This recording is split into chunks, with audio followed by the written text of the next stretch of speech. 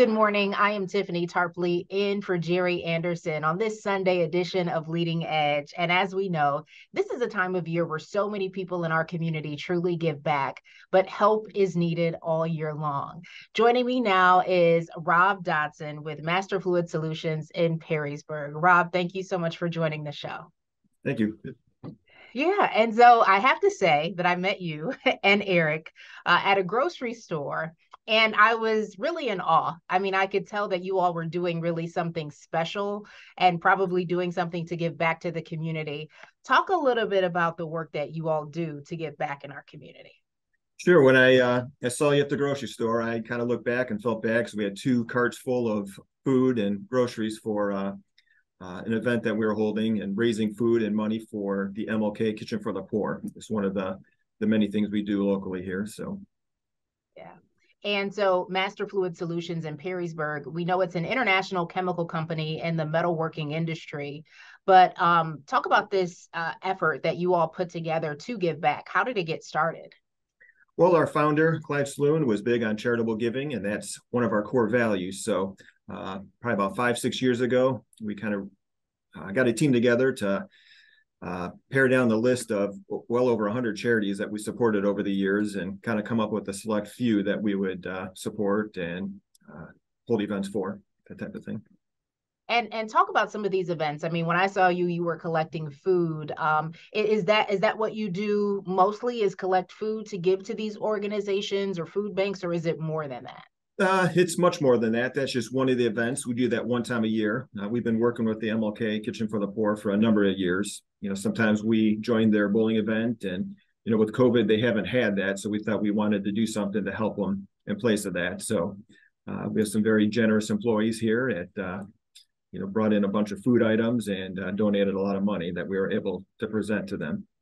Along with that, we support some local families around the holidays by providing gifts for those who are less fortunate. And, that's been a big event. We've been doing that for, maybe more than 10 years now. So that's a lot of fun. Again, everybody's generous, and, we get to deliver, all kinds of gifts to these.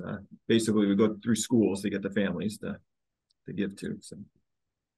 Do you kind of learn something new in doing this, or have you learned something new or something different in doing this for the past 5 or 6 years? I can only imagine, you think you know what the need is within a community, but until you're really in it and you see it, it probably feels different.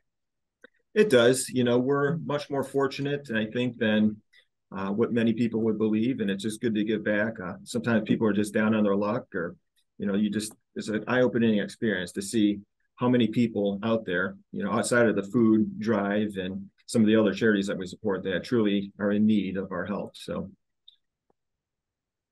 What I love is the idea of helping others and paying it forward. If someone is watching this and they're kind of in awe of what you all are doing, how would you tell them to go about, like, if they're thinking, boy, I want to start like something like this at my job, what's the best way to get started? Well, we took the list of all the charities and made sure, they were a 501(c) organization, a nonprofit, and kind of separated them on different categories. Does this help people, animals? Is it more of an art? Whatever the category was. And then we started scoring. We had a weighted system to get all the organizations together. Basically, what percentage of the money given would actually go to helping people? We don't want to pay for every dollar, have 90 cents go towards overhead and so forth. While that's important to keep some of these organizations running, we really want to have an impact on the people themselves. Another key category was we wanted to reach the hearts and minds of our employees. Once we got the list down to about 10 charities, we reached out to our team and had them vote on who they wanted to support. One of those organizations is a local charity, and Courageous Community Services. They're out of White House, Ohio, and we were able to give our time and money. So if you don't have the money to donate, we can always volunteer to go out there. And then we have a national charity and workshops for warriors. And that, of course, aligns with our business. They train veterans in advanced manufacturing and also help place them in jobs nationwide. So that helps us to be able to reach out to our suppliers, our distributors who we sell through, and then we can get our sales team involved that way to help raise money for them. So. And I know that what you all are doing is important, right? And but you also kind of make it fun for the employees, from what I understand. That sometimes there are some competitions between different groups and different teams. Yep, we always create teams, typically 2, 3, 4 teams on how we do this, and it gets pretty competitive. Nobody wants to lose. Ultimately, the real winner is those who are getting the money and the food. But it makes it fun, and every year we keep getting bigger as far as amounts of money raised and the amount of food items. So I always try to make it a competition, and that seems to help quite a bit. Yeah. Is there anything else you want to say, or you think it's important for people to know? We keep it fun. That's part of the competition aspect of it. Everybody wants to help, of course, but we keep it, our employees engaged. We donate to the charities that they bring to us. We'll take a look at it. So I think the important thing is keeping your employees engaged and keeping it fun. All right. Well, Rob with Master Fluid Solutions, thank you so much for your time. I appreciate it. Great. Thank you. All right. So coming up, the holidays aren't always a joyous time. We're going to have some tips for you this time of year to help, especially if you're dealing with loss.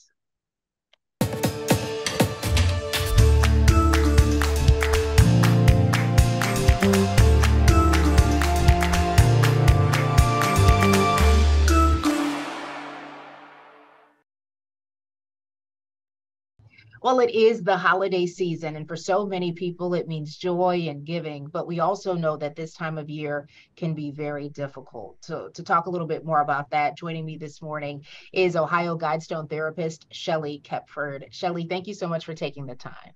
Thank you so much for having me. Yeah. And so when we talk about that difficulty, especially this time of year, it often surrounds loss. Is that something that you see with people? Yes, we see this on a daily basis with people, and especially people who are struggling around the holiday time with grief and loss. And the holidays just aren't a time of joy for everyone, right? And especially those grieving the loss of a loved one. So the feelings of grief are completely normal. And why not take the time to express emotions? And I'm coming to you from the Expressive Arts program at Ohio Guidestone, by creating something that's very meaningful and long-lasting. That's very interesting. Can you talk a little bit about that program and using arts to help people cope with grief? Sure. So at Ohio Guidestone, we offer a grief and loss art group. And the ideas, the activities can be done in memory of a loved one over the holidays. And it meets on a weekly basis, and they are closed sessions that meet like every 8 weeks. So the same people are in the group, which is really great because people can really get into the understanding of what grief means to them. And because everyone's personality is different in the way in which they deal and manage grief.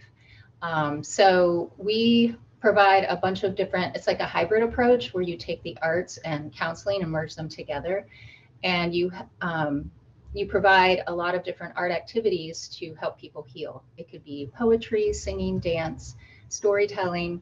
And one of the activities I'm thinking of in general is a shadow box activity, where it's not necessarily the end product, which it never is, but it's the process of actually creating the art that helps people heal and get in touch with the memory, with the understanding of the loss. So it's really a great program, and people come away from that with having tools in their toolbox to deal with grief and loss better. And how do you know that it's time? There are so many people who experience loss. How do you know when it is time to seek help and maybe do group therapy? Because I'm assuming a lot of people think I could just get through this on my own. Absolutely, Tiffany. So what we do is we have intake on folks here at Ohio Guidestone, and then when there is an issue of grief and loss that comes up, then we can kind of help them understand if individual or group is better. A lot of times having the support of other people who have gone through similar things is very beneficial for folks because they often feel alone. And that creates a very debilitating feeling of sadness and hopelessness. So the group setting is very uplifting and encouraging, but we also provide the individual sessions as well. And, I do kind of want to talk about like if someone isn't necessarily ready for the group, their sessions or coming in for therapy, are there some things that we can do this time of year or ways we can think or activities at home we can do to kind of help getting through this grief? Oh, absolutely. I mean, folks don't have to contact Ohio Guidestone to get the help that they need with all the stages of grief that people sometimes go through. With the shadow box activity, just as an example, just going through and leaping through photographs of family members and doing that with the family will oftentimes just present a very warm feeling for people grieving. And it's just kind of opening up that dialogue that sometimes people will push down inside, which can oftentimes cause depression and feelings of hopelessness where it's very difficult to come out of sometimes, which is where the additional help may come in. But writing a letter to a loved one or just creating, as a family even, folks could create like memory rocks and put them in their garden, or even going to the dollar store and just picking out little things that would remind them of their lost loved one and just getting together and kind of having like a memory activity. Yeah, that's very different. And, you think about activities around this time of year, so many dinners, so many gatherings to go to. What does someone do if they aren't really feeling up to going to a family gathering after dealing with loss? Should they still go? Should they push themselves? Or, how do they say no? Well, everyone is different with the way in which they're grieving. And I'm sure with some folks, it's very difficult to make up their minds if that's something that they would like to do. But just kind of reaching out to the other family members for support and just kind of seeing how they feel about it. And people, from my understanding and working with people, shouldn't feel forced, but just having the support of their loving family members around them may actually benefit them, even though they might not feel like going. Is there anything else you want to say or you think it's important for people to know when it comes to grief around the holidays and dealing with that? Just having patience with each other, compassion and kindness, above all, everything else. Just understand that the person who's grieving is not the only person that's grieving, and just having the loving support of the family members around them can really be an amazing, uplifting experience over the holidays, and it doesn't have to be like a doldrum.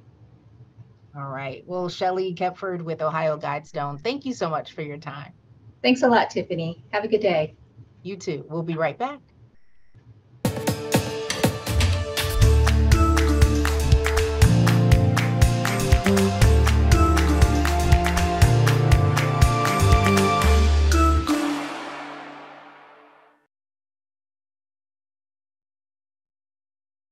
Well, our next guest is an author who is telling the story of unsung heroes, America's first paramedics.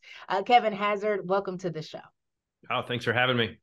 Yeah, I really appreciate this because you're doing so much to tell this untold story. Talk a little bit about your book, American Sirens. Yeah, well, I came across the story. Somebody asked me if I'd ever heard of Freedom House. I had spent it's going to be 10 years as a paramedic, and I had never heard this before. So, I was kind of shocked. Was kind of amazed when I got into it. And essentially, what it is in 1965, if you had a medical emergency, chances are the people who showed up at your house, if you called for help, would be two undertakers in a hearse. Well, all that changes in the mid 60s when this Austrian anesthesiologist by himself creates the world's first paramedic curriculum. And that alone would be incredible because it kicks off this thing that forever changes the way lives are saved around the world.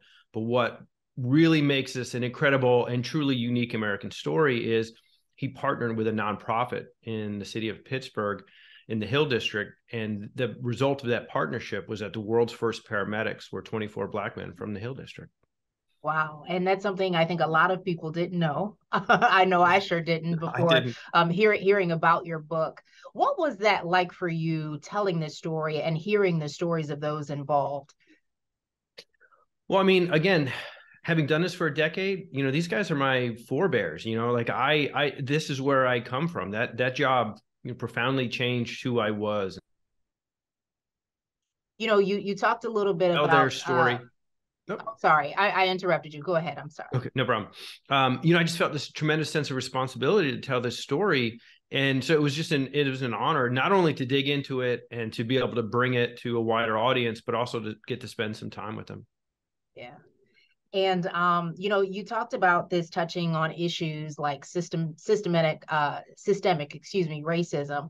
Talk a little bit about that. I mean, what kind of issues did they face? Well, I mean, they were a boatload. Unfortunately, a lot of things that we see today, but they had tremendous pushback from the police. These were guys from a neighborhood with a long history of acrimony with the police department. The police made their jobs very difficult. They had trouble with the city government, both on the county level and the city level. Not all of it was purely medical. Some of the pushback was that the people bringing this medical revolution to the world were from a neighborhood that the city really didn't think very much of. And then they also had to deal with problems from their patients. Some of their patients were white, and they had instances in which people would say, I don't want you to touch me. I don't want you to do this. And they would have to have a discussion with someone to say, well, you now have to make a choice. It's either, you risk the chance of dying or you allow me to touch you. Those are almost unbelievable things to wrap your head around as a medical provider. And of course, they come into context of the 60s in which the world is changing, and the immediate effects of things like urban renewal are out there, and the redlining has just kind of come to an end. Covenants are being removed from neighborhoods, so it's kind of this new world that's beginning to emerge, a very difficult one. And these guys are on the front lines of this thing that literally changes the world. Yeah. And when you talk about some of that systemic racism, it's almost sounds like some of the things you hear about today. Do you see that too? I mean, yeah. You being a paramedic, or once it a was paramedic? In a way, it was kind of frustrating, like how little things have changed, in all these years. When I was doing this research, I thought, we were sort of in the wake of everything that had happened with, Black Lives Matter and George Floyd. And so that was happening. The pandemic was happening. Part of this history is getting people to accept changes in how medicine is performed, and watching the skepticism that was exhibited over this new brand of medicine, and as it had been through through history, was kind of shocking. But then just the issues they were dealing with, those are conversations we're having today, and it's almost 50 years later. Kevin, you talk about this happening in Pittsburgh, but there is an Ohio connection as well. Can you talk a little bit about that?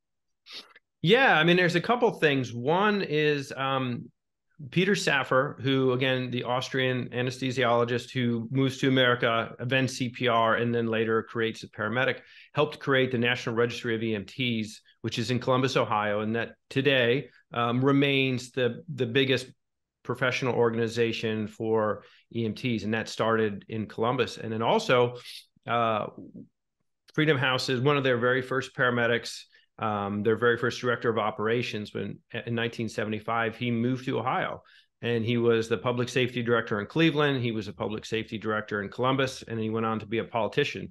Lived a very interesting life, and he's just recently retired, but his name is Mitch Brown, and he's had a profound effect on several different Cleveland cities, as well as the larger state. What do you want people to walk away with after reading your book? What do you want them to take from it? The perseverance. There are several things. These guys showed up every day, quite literally inventing a new job. Every time they went to work, they were doing something that nobody had ever done before. So they had to create this new branch of medicine, but they had to do it in the face of hurdles that nobody should ever have to deal with. And yet they did it with grace. There's not a single count in all these, thousands of newspaper articles. There's not one account of them behaving badly.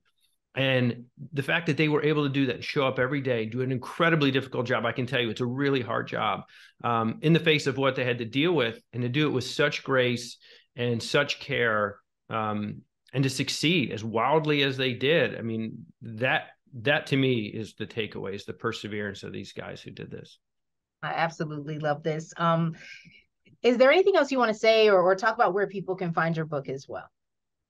Yeah, well, you can, it's on sale everywhere. So you can, online, in the store, however you want to do it. The other thing is, I would just say that, in the mid 1960s, a group of people answered a call for help. And, in so doing, they forever shaped how EMS is run, from the color of the ambulances, to how the ambulances are designed, to how paramedics are trained, to the equipment they use, whether that be Narcan or intubating or all these other things. It's an incredible legacy that has been overlooked until now. And I hope that people will take some time to look at this, because the people who did it, are very proud of what they've done. And they are, the only thing they ask is that we take a minute to recognize them. I love it. Well, thank you so much for your time. I appreciate it. Thank you. Kevin Hazzard, author of American Sirens. We'll be right back.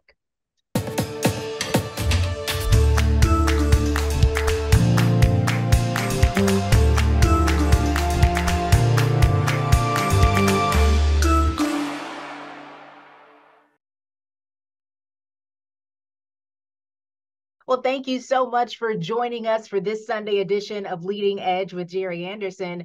I'm Tiffany Tarpley. Have a great day.